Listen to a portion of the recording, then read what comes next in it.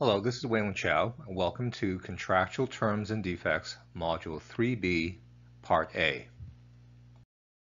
In this part of this module, we will look at the differences between a puff, a representation, and a term of a contract, and then explain what is an express term of a contract versus an implied term of a contract, and look at how we go about interpreting express terms of a contract when there's a dispute as to the meaning of what is something that is written in a contract. In many contract negotiations, there is a lot of back and forth communications between the two parties involved, and those communications have certain various legal status. So the three different types are a puff, a representation, and a term. Go back to our friends Daria and Jamal to help us understand what is a puff versus a representation versus a term. So Daria asked Jamal again, do you want to buy my Apple laptop for $500? This time Jamal says, maybe, tell me more about it. And then Daria says one of the following three statements. The first statement is, it's a great computer, you'll love it. The second statement is, it's got the latest Mac operating system. And the third statement is, I'll throw in my laser printer. With the first statement, that's considered to be a puff. It's only mere sales words that Daria is using to try to convince Jamal to buy the computer. As a puff, if that statement turns out to be false, if Jamal does not love the computer or it's not a great computer, there are no legal consequences.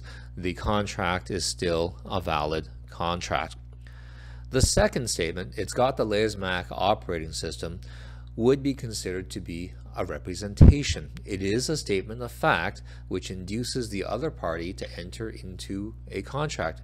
We talked about representations in the previous module, and we'd also mentioned in that module that if a representation or a statement of fact turns out to be false, it is a misrepresentation, and the other party can sue for misrepresentation to say that the contract is voidable and can be canceled. In other words, that's called rescission, and the person can also sue for any damages that are suffered because of that misrepresentation.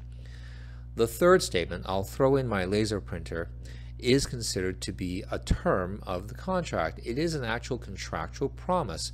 By Jamal promising to pay $500, Daria is promising to deliver the Apple laptop and the printer. It is a part of the agreement. Now, if that promise is not kept by Daria, then that is considered to be a breach of contract, and Jamal could sue her for that breach of contract. There are two types of contractual terms, express terms and implied terms. Express terms are the ones that we know best. They're the ones that are either written on paper or they're stated verbally out loud by one of the parties. And both are considered to be terms when a reasonable person would believe that the statement was intended to create an enforceable obligation. In other words, they are terms, they're not representations, and they're not puffs. Now, with implied terms, those are terms of the contract. They're still part of the contract, but they're not written or even stated verbally, but instead they are somehow implied by law. Now, in what situations does the law imply terms? One or a couple of situations is where it's necessary to imply a term where it is an obvious consequence of the parties' agreement, where it's something that is essential, that was missing in the agreement, but it's essential and an obvious consequence of the agreement. We need to just automatically imply it, or it is required for the purpose of business efficacy.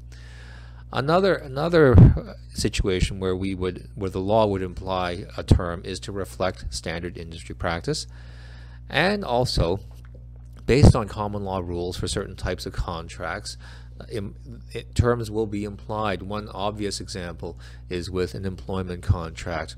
There is a common law implied term that to terminate an employee, they need to be given reasonable notice.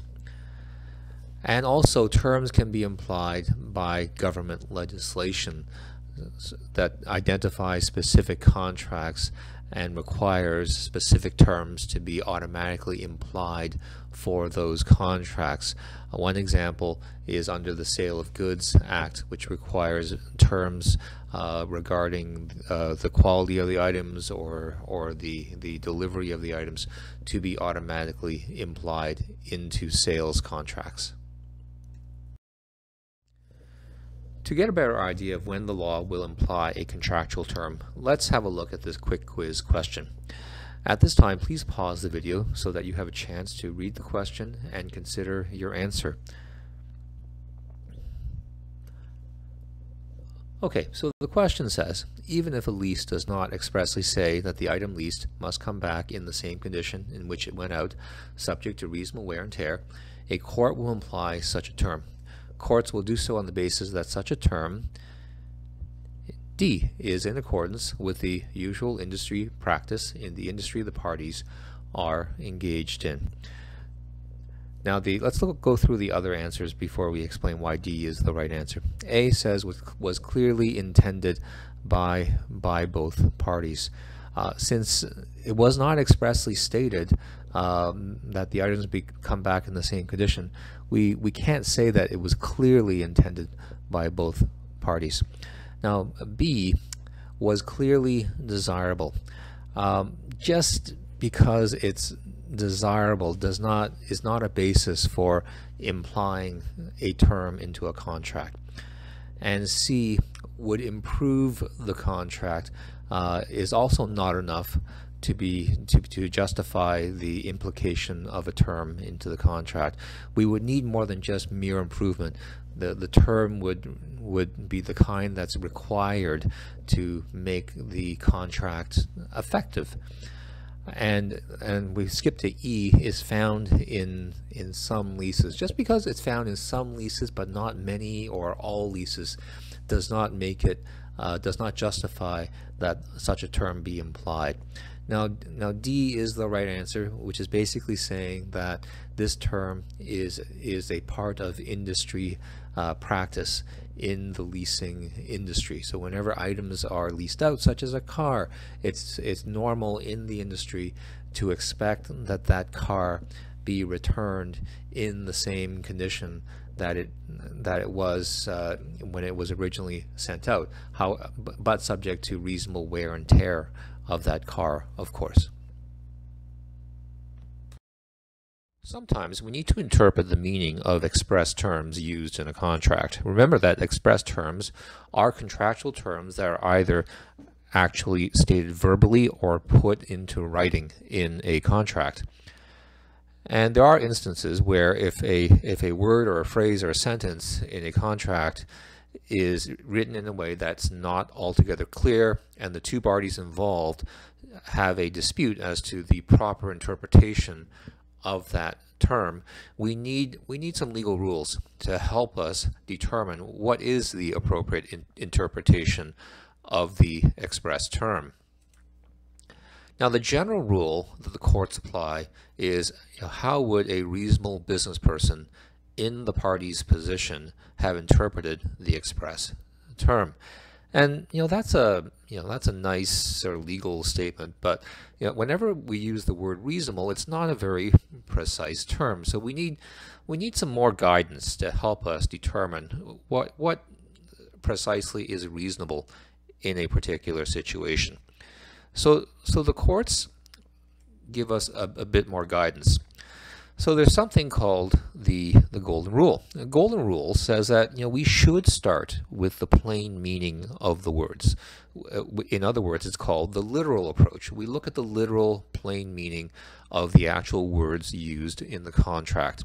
And to determine that plain meaning, the most obvious place to look usually is the dictionary. We look up the common meaning of a word that's defined in the dictionary. So the golden rule says that we start with that plain ordinary meaning, but if by applying that plain ordinary meaning it leads to an absurd result, then we need to look at some other different interpretive approaches beyond the literal approach. Now, these other interpretive approaches are. The first is called the contextual approach. That's where we're looking beyond just what the definition is in the dictionary. We're looking at the actual parties' intentions and the surrounding circumstances to determine what did the parties intend these words to mean. A third approach is called the contra proferentum rule.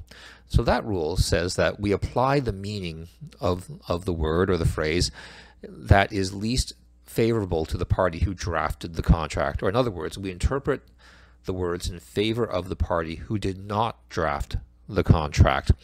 So we looked at those two other approaches, the contextual and contra proferentum, and then and also the literal approaches, which is what we did in the first step. And we go back to the question, how would a reasonable business person in the party's position have interpreted the express term?